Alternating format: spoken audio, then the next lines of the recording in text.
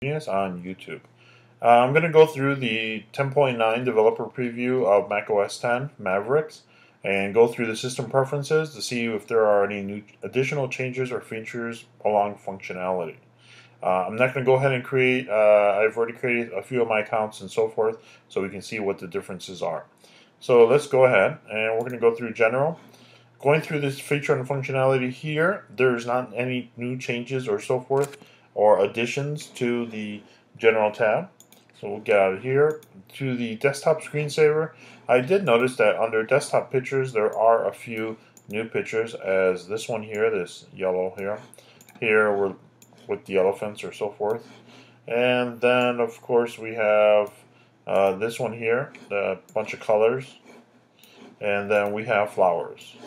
Those are the only four that I actually see that looks like a big significant difference from Mountain Lion to the developer preview of Mavericks. So in solid colors, they all look the same. There's really no difference. As you can see, it just changes the whole background. So we're just going to go ahead and move it back to blue. Pictures here, if you want to add additional pictures, if there's somewhere else hiding somewhere on your computer, you can go ahead and do so. Which I don't have any pictures on here because this is a complete clean image. Only three things I have currently installed is Java, Adobe Flash, and iMovie. I have separate other videos in regards to those specific applications and why they got installed, because individuals were having issues or problems. So let's continue further. You have a dock. Everything here is basically all the same functionality and same features, so there's nothing there. Mission control, I really have never really used this, so I'm not going to really go over through it. But as you can see, nothing really has changed as well. Let's see, language and region. I always leave it in English. I am within the United States and with Central Standard Time. Okay, security and privacy. The only thing here I changed is basically the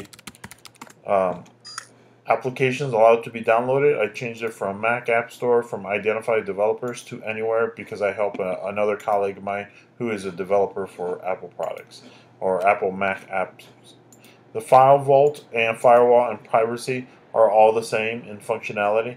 The only thing difference is here, as you can see, location. You do have maps because that's a new feature in 10.9. I do have another video uploaded in my YouTube channel, so you can look through that if you're interested in what about the maps and functionality. Okay, so let's see, we do Spotlight. Everything here is the same feature and functionality as normal, as it is in Mountain Lion and other previous versions. Notifications. Here there is a good interesting is that they have an option here. It says do not disturb. This do not disturb is basically the same thing that you have on your iPad or mobile Apple iOS device, which basically no calls, no email, no nothing. It will not even ring your device. Well, it's the same thing here on the Mac. And you can actually turn on certain features when the computer is sleeping, not to bother you or alert you. But I enjoy all the alerts, so because I like to be up to date. I have these all set up properly. Here's calendar. I have it under alerts. Banners. Same thing like on your iPhone or mobile devices of iOS, is basically these banners will appear from the top and then they will come down and telling you, hey, there's something there. And the banner will not disappear unless you actually click on it until dismissed. As it states here, alerts stay on screen until dismissed. Whereas the alerts appear on the side, on the right hand side, and they will disappear if you want to do a selection of a time frame for it to be deleted. As here it says alerts will stay on screen until dismissed. So I enjoy both of them, but I'm going to go ahead and try banners out since it's a new feature. We have Game Center, which is great. I have another YouTube video for that. Here's a new one. Here's a keychain, and here's Roboform. Roboform is something that I have a personal that I've 7 years of all my security and so forth, passwords, everything it remembers. I'm kind of new to keychain, so I'm going to give that a try and see how the difference is. But normally Roboform, it uses on any platform, any OS, even Linux based if you wanted to, and it brings everything over. Whereas here's keychain is only specifically for Apple products. Possibly Windows too, but we will check into that. Next, let's see, CD, DVD, displays. Displays, I don't have an external display, so I'm not going to be able to display and how a second screen will actually work, as I don't have a second display. You have Energy Saver. Only difference here in Energy Saver is that you have wait for network access. You didn't have this before in Mountain Lion that I recall, and this is very useful to go along with where you do Find My Mac under your other preferences. Then when you're doing an iCloud account, if you have it enabled for wait for network access, once someone is trying to find your computer, your mobile device, they can be able to send an alert through iCloud, and then they'll be able to pop up that information and wake up your computer to make it go beeping, which is kind of cool, I guess. Okay, quickly moving forward. Keyboard, nothing different. Mouse, trackpad, nothing different. Printers, there's nothing here. iCloud is a little different here. Actually, no. Here's the Find My Mac that I was talking about earlier on the bottom here. But actually, it's not here. It's actually Internet accounts. When you go here and you want to add a new account, the new additions I see is Twitter, and I do see LinkedIn. So those are the two features that normally you don't see on Apple Mountain Lion. That is something completely new. These are the two I'll probably have to be looking through or make a separate video for and see how it works and features and functionality. So let's get out of here. Network, Bluetooth, sharing, there's really no differences in any of these three. In Bluetooth, the only thing difference is that here where it says turn Bluetooth on the left hand side, used to be at the very top. Now it's on the left hand side. That's really the only difference. Okay, user accounts, they're all the same. Parental controls, App Store. I think App Store was different. Yes, App Store was different. Here, downloading new available updates in the background. You can do that. Install apps update. You can see at the bottom of my screen here, where I'm clicking, is that right in my Mac App Store, there is one little icon. It says that I have one update for. Since I do not have this option enabled, then this option, that means it will not install it. They would only download it, but it won't install it unless I have this check mark. So I have it unchecked because this is the developer preview. I just want to go through any testing or features and functionality before applying any other updates.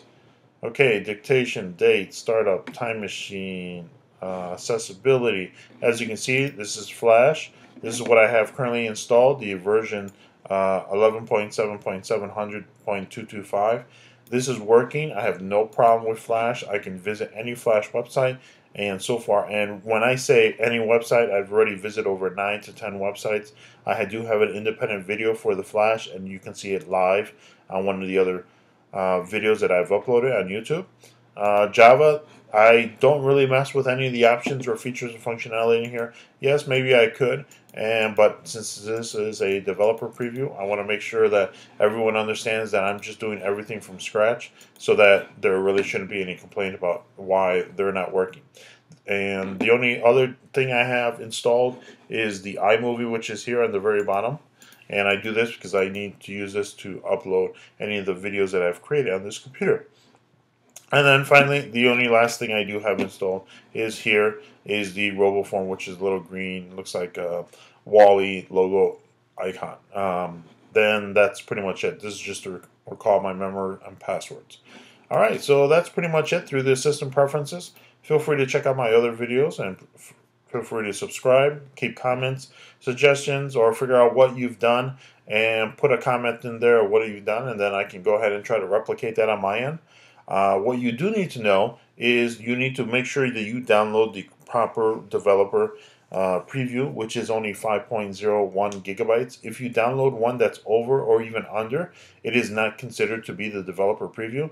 It is actually one that has bloatware or adware, or actually it's not really adware. What it basically is, it has an automated script that someone created, and it actually obtains your information and it actually sends it out to the cloud. So you don't want to do that.